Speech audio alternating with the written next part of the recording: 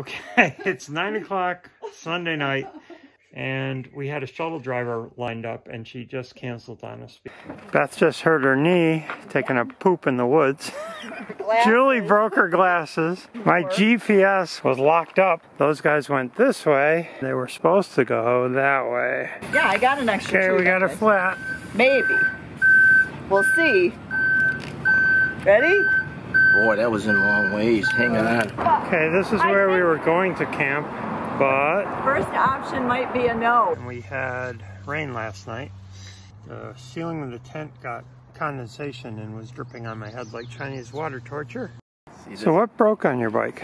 That screw came out and that hopped in between the gears in the front. And hey! We're going this way! I just tipped over in that mud there, and I tried to go over that route. One of my clips broke on my rear bag here, so we had to MacGyver it with little bungees to hold it up. My right brake is a little wonky. Hell, my GPS just shut off. It isn't available, so it's not open, and because there's no running water, we can't camp here. Right. Okay, it's raining out quite hard right now. My Garmin 360 camera lasted about 2 minutes and quit working. So we have to go back.